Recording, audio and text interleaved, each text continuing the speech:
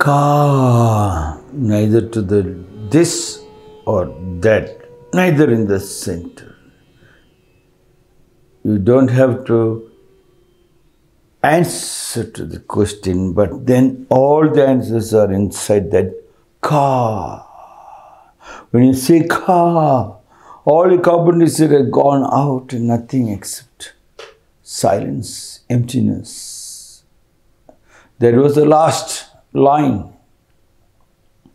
The last poem of Hoshin, the 10th story from the series Zen Flesh, Zen Bones, written by Paul Reps. The last poem of Hoshin. Zen master Hoshin lived in China many years. Then he returned to the northeastern part of Japan where he taught his disciples. When he was getting very old, he told them a story he had heard in China.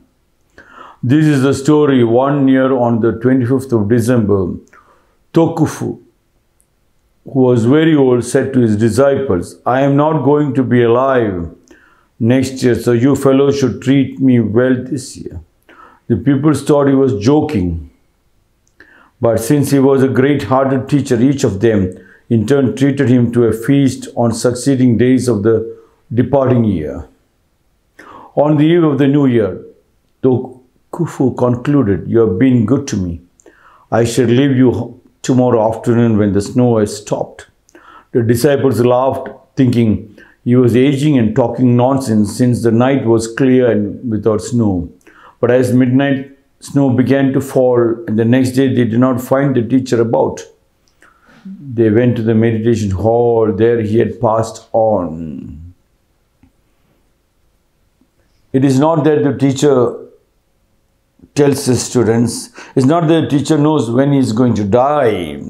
When people hear this story, they think the teacher can predict this and that. Yes, prediction is nothing but to make you conscious. People are thinking you have some power inside. Yes, you can see the power whether you're nonsense or sense. You're talking sense or nonsense. That's the only difference. Well, the way you talk, the way you move. So, Tofuko understood that his disciples were with him for a long time and they were depending on him too much. So, to stop them from depending, to be more creative, because each one has got a power of a 1,000-man warrior.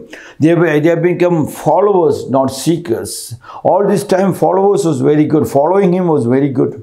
Like the horse, make him to run in straight line by covering both sides. That is okay, but once a tree is grown, you don't need the fence. Like Swami Rakumjee said, when a small plant needs a fence, otherwise the cows will eat it up. So once the plant has become a big tree, you don't need the fence anymore. Likewise, the disciples also. After they've grown up also, they refuse to leave and create another big circle. Like what happened in our society. Children sit around the parents. And when they grow up also, they are not willing to leave the parents and create a new circle. They wanted the parents' property, parents' wealth again. From the circle, they wanted division from the circle. Hence, Tofuku said, "Look, I'm going to leave." So disciples thought, or the people usually think, the masters predict that they are going to die. That was not the truth. Yes, that was not. What he's trying to tell is, now it's enough. I'm not going to be possessive of this ashram. I'm not going to be possessive of this Rakum school. Yes, I'm not being possessive of this martial arts. Yes, a day came, I just left home. A day came without informing or informing, I just said I'm leaving. And they thought I was joking. I left the martial arts world. Yes. A day came, maybe I will leave the blind school to start the ashram. It's not that I'm not going to connect it up, that it is just that the other students should make it more creative, because they are all grown up. They shouldn't hang on to it. That was the thing about it. On 1 year on the 25th of December, Tofuku was very old, said to his disciples, "I'm not going to be alive." Alive in the sense, I'm not going to be with you working to tell you to do this and that. Alive Means I'm not going to be in your presence. You are just looking at me. What is my next command? Now you have to create your own command. You have to ask yourself, who am I? Like what Swami Ramana Maharshi said, ask who am I? And Jesus Christ said, knock on the door shall be open. Swami Vivekananda said, awake, rise. All these are trying to tell you that you have the power. Look into you and take a step forward.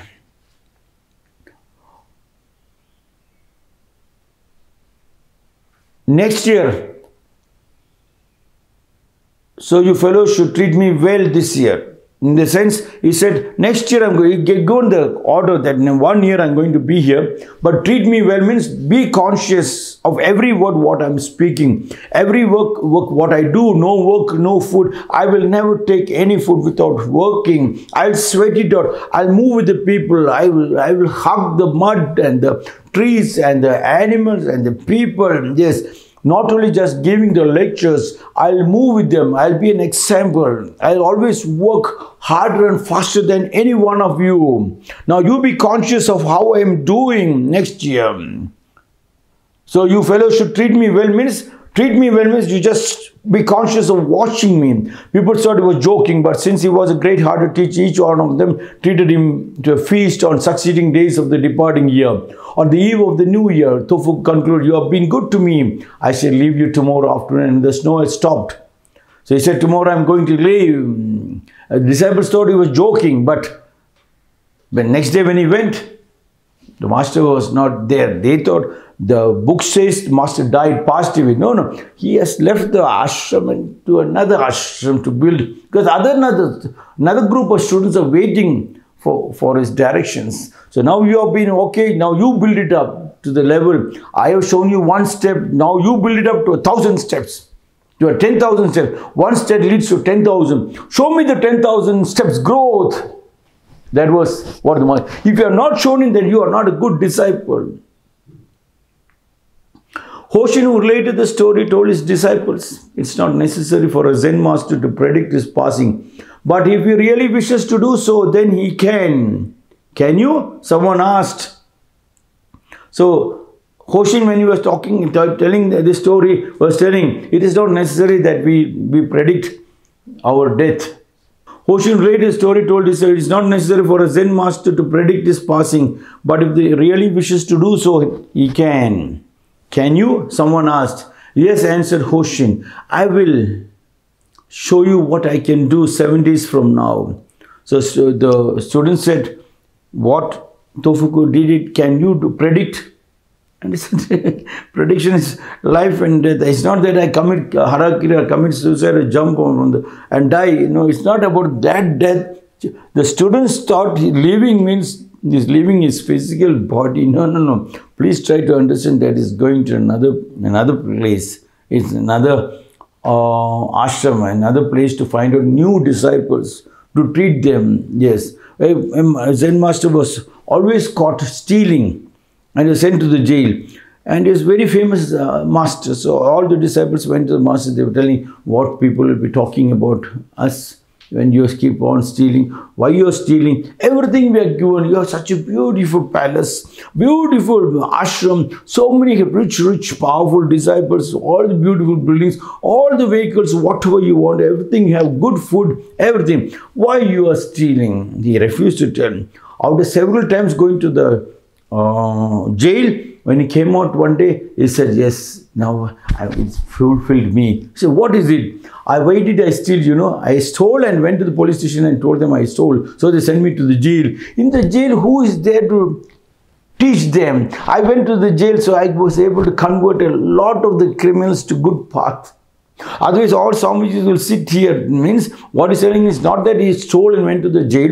He must have moved into the house to house, village to village, into the dirtiest of the places to work with them, be a karma yogi, and then teach them something. That might be the connecting link. Can you? Yes, answered Hoshin, I will show you what I can do 7 days from now. None of the disciples believed him, and most of them had even forgotten the conversation when Hoshin next called them together. 7 days ago, he remarked, I said I was going to leave you. It is customary to write a farewell poem, but I am neither poet nor calligrapher. Let one of you inscribe my last words. He said, 70s have passed. I told you 70s back, I am going to leave. Now let me write a poem and go. His followers thought he was joking, but one of them started to write, are you ready? Hoshin asked. The followers thought he was joking, said one of them, and Hoshin said, are you ready? And Hoshin said, yes, sir, replied the writer.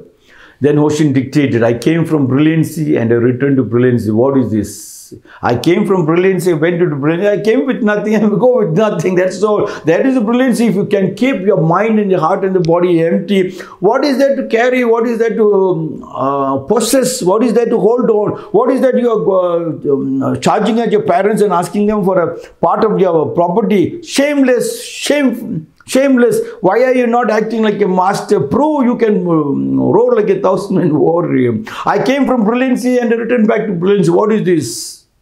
The poem was one line short of the customary 4. So the disciple said, Master, we are one line short. Hoshin with the roar of conquering lion shouted, Ka! And was gone. In that Ka, there is no this and that. Rich or the poor, good or bad. It's just the roar of a 1,000-man warrior. Just Ka.